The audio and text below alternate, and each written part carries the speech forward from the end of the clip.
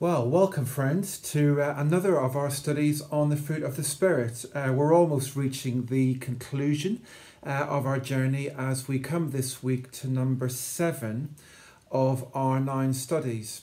I find it deeply challenging just to dig a bit more deeply into each of these topics. And I don't know about you, but one of the things I find most thought provoking as I've prepared to present or preach on each of the sermons or study videos has been to think just at a very basic level about the actual meaning of the words Paul is using when he lists off these fruits of the Spirit. Now, I realise that might surprise some of us, but when we think about it, a number of these words can be understood as having meanings that operate at different levels. When Paul talks about the fruit of peace, is he talking about a sort of inner calm and assurance which comes to people who follow Jesus, or is he talking about good relationships within the churches? Is patience to do with human relationships, with remaining calm with others in spite of frustrations we might have with them? Or is it more about a strength to keep on enduring that was needed by early Christians who were being persecuted, who were eagerly hoping for Jesus to come back? And what about faithfulness, which we're considering this week? Is Paul talking only about faithfulness to God, or could this also be a summons to fidelity and loyalty within human relationships? In case you're wondering, I think the answer in the case of faithfulness is both and. If you listened in to Sunday's sermon on 2 Timothy 1, you will have heard me talk there about how actually we can never really separate our relationship with God from our relationship with human beings. The two are just intrinsically connected to each other. You know, as Jesus reminded us in the Sermon on the Mount, you can't separate love for God with love for neighbour. Do you remember what he says in Matthew 5? You know, you can't go along to offer your worship to God if you haven't first mended a relationship with someone where there was a need for reconciliation. Leave your offering at the altar, go and sort it out, then come back, then offer me your worship. And I think the same thing can be said about faithfulness. In fact, I think you get a clue to that if you look at this week's reading from 2 Timothy 1 in the NIV, the translation of the Bible that we use in SPC. Just above verse 6, we find this heading given to us by the translators: Appeal for Loyalty to Paul and the Gospel. Now, experts reckon Paul writes this second letter to Timothy around 64 AD, which makes it, along with Titus, probably the very last of his writings, which we still have in our New Testaments. So these words are penned not long before his execution, which happens, we think, somewhere between 65 and 68 AD. And as Paul writes to Timothy, who is pastoring the church in Ephesus, we can feel a real sense of sadness in his words. The appeal for faithfulness that he makes to Timothy operates on a couple of levels. He urges him to remain faithful to his calling as a pastor, to keep on preaching the gospel, to not be ashamed of the Lord. But he also says, don't be ashamed of me. And it's worth noting that when he writes about preaching the gospel, he stresses that it's the gospel I preached, Timothy. Look at verse 13. He says there, what you received from me, keep as the pattern of sound teaching. And he later talks of many people who have deserted him. It seems likely that what's happened here is that Paul is now regarded as a diminished figure, maybe someone who's lost influence, is even a source of embarrassment or shame to some in the church. And so we find him appealing to Timothy, please don't you do the same thing. Please don't you walk away from me. Timothy, please, would you be faithful? So our first question this evening, is it faithfulness to God or is it faithfulness to each other? Is it either or is it both and? As I was saying in my introduction, to me, this seems like one of the fundamental questions that lies at the heart of understanding this passage and of going deeper into this particular fruit of the Spirit. Is this about faithfulness to God or faithfulness to people, to a church context? And more to the point, can we really think about one in isolation from the other? And if it helps you to unpack this a bit further, you might also want to consider this.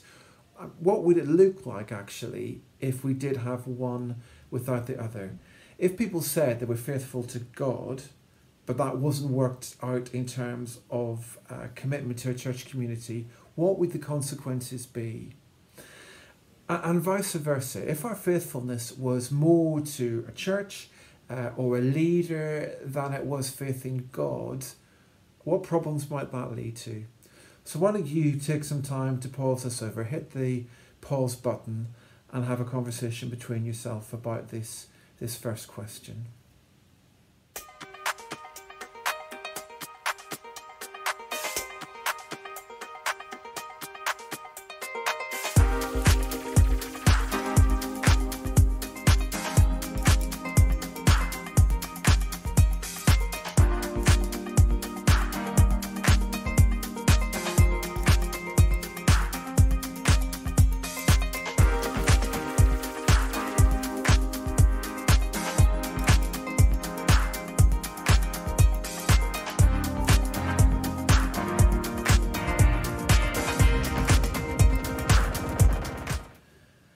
And so we come to question 2. How do we know when it's right to remain faithful? As I was saying a couple of moments ago in the introduction, a key aspect of trying to understand this passage is to just take on board the extent to which Paul now seems to have become a discredited figure in the eyes of some, perhaps many, in the early church. Obviously, the very fact of his imprisonment makes it harder for him to exercise the sort of influence within the church that he would still have had if he was out and about and preaching. And then there is the fact that, as we said earlier, this imprisonment will have caused him to be seen by many as a diminished figure. I'm also speculating here, but I wonder if there might even be on the part of some an awareness of his impending execution, or at least the fact that he's never going to be released from prison. And that causes some people to think of him as yesterday's man. You know, at one point he was the key figure, but now we move on and we focus on people who are here and around now. And so we read of people deserting Paul, going after other leaders. There's this reference we have near the end of our reading, verse 15, to Phygelus and Hermogenes. Paul laments the way even they have deserted him. Clearly people who were important to him in the past, and now they've walked away as well. And all of this raises another big question. At the time of writing this letter, it seems clear that Paul was not exercising a ministry regarded as impressive by some. Many people may well have looked at him and considered him a man on the way down, a leader whose best days were behind him. And yet we know from the perspective of history that Paul is now regarded as a leader of remarkable significance and stature. Of all of the figures who were operating and leading at this point in the church's history, it's Paul who seems to emerge, you know, above all others as the voice who is authoritative still to us within the church.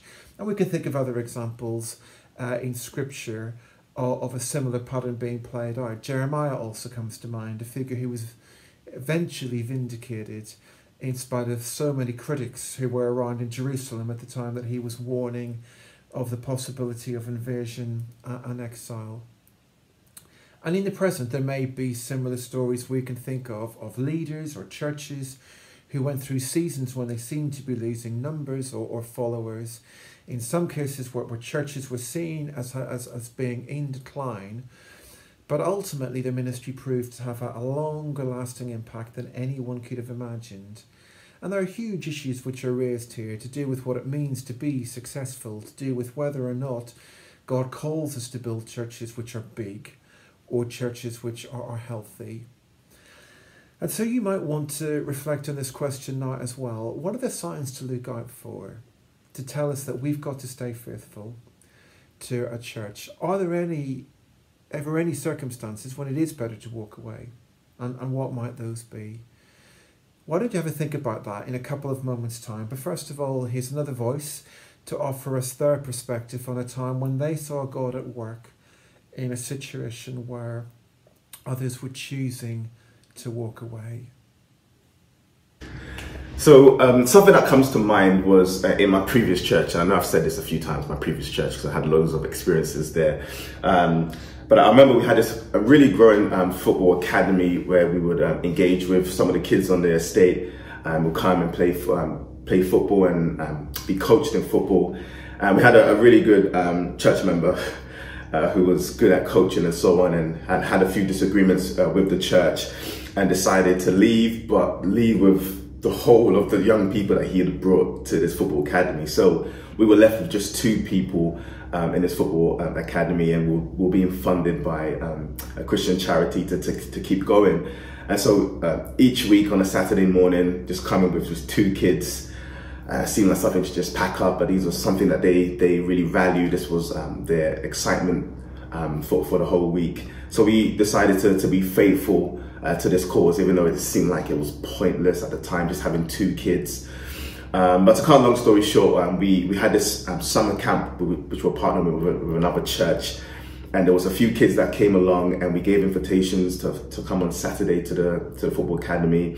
And then we started with 5 kids coming along, and then it grew to 10, and then 20, and then 30, and it just grew very quickly.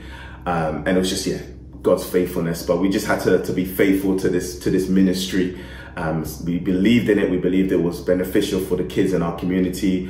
Even though we've dropped into 2, it was very easy for us just to pack up and spend the money elsewhere. But again, we really felt God was leading us in this direction. So we just stayed faithful to the task, and we grew very quickly, which was God's faithfulness, which was great.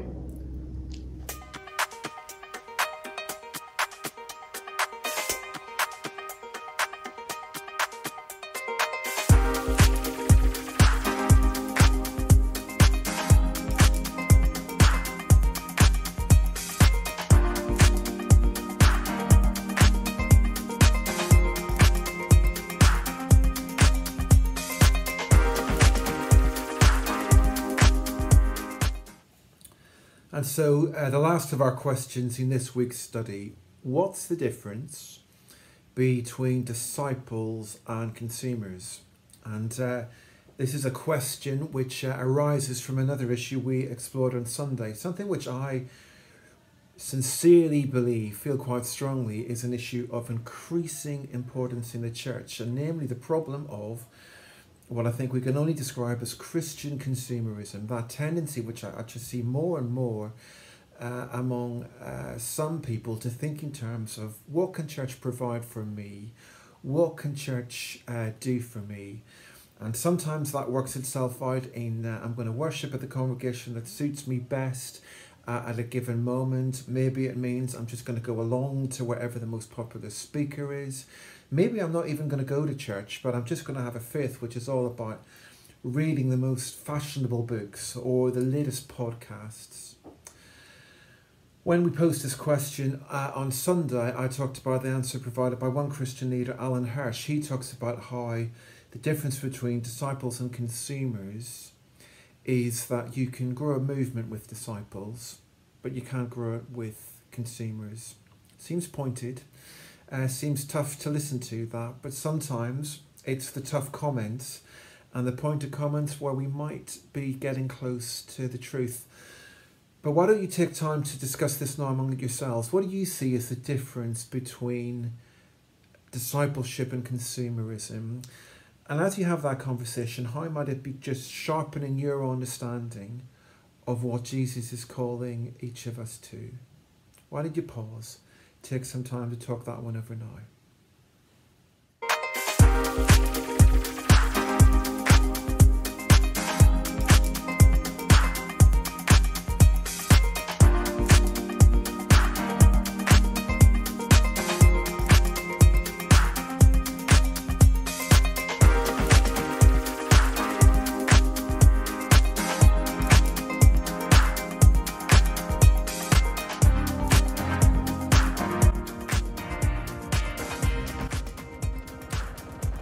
Well, friends, we hope you found this conversation helpful. In a moment, we'd encourage you to take time to pray for each other.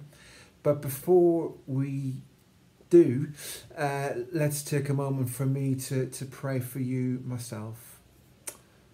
Loving God, we bring our prayers before you now, recognizing that in you we see the model of what it is to be truly faithful.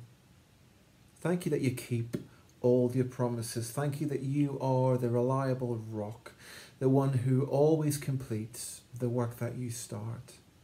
So model this same faithfulness in our lives. Make tenacity our tendency. Mould us into people inclined to faithfulness and fidelity. Make us friends who stick closer than brothers, companions who don't walk away when the road is rocky. Make loyalty the language of our love in this season of change. Amen.